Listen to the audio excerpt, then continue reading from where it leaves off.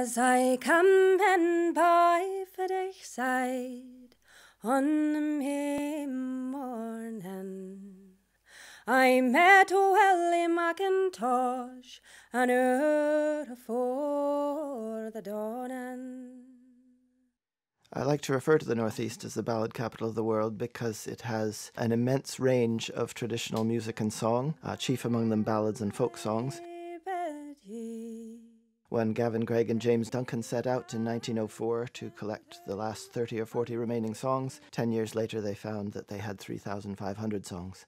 Heed me or hang me, that shall never fear me. In the 19th century, Francis James Child, an American academic and ballad collector, put together a collection of 305 different ballad types, and a third of his best texts are from Aberdeenshire, from the northeast of Scotland.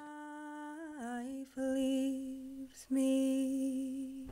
And of course, when settlers went abroad in the 18th and 19th centuries, they took their songs with them. An elfin knight stands on yon hill, And they sang them all down through the Appalachians. Ye man beg a cert out a steen and lime, and it's blah and blah. Scottish ballads found a new home in the Appalachians, and with relatively isolated rural communities, they retained their sort of status as living traditions for many, many decades, well into the 1930s, 40s, 50s when the folk revival started. And singers like Pete Seeger, of course, from the amazing Seeger family in America, Bob Dylan, Joan Baez, people involved with the folk revival in the early days of the 50s and 60s really took these songs to heart. One of the most prominent examples that a lot of people will be familiar with is Bob Dylan's song Fenario, which is a version of Peggy, which is a version of the Bonnie Lass of Fyvie. So a song like the Bonnie Lass of Fyvie would have found its way through the British Isles and also over to Appalachia. And I believe Bob Dylan picked it up there as Pretty Peggy-O.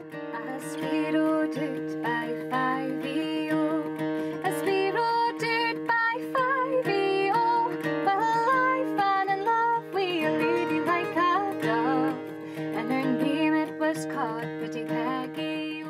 And somebody like Joan Baez, her grandfather was actually from Rothy Norman here in Aberdeenshire, so there were family connections to be followed. She wasn't aware of it at the time when she was learning these songs, but she soon discovered such connections.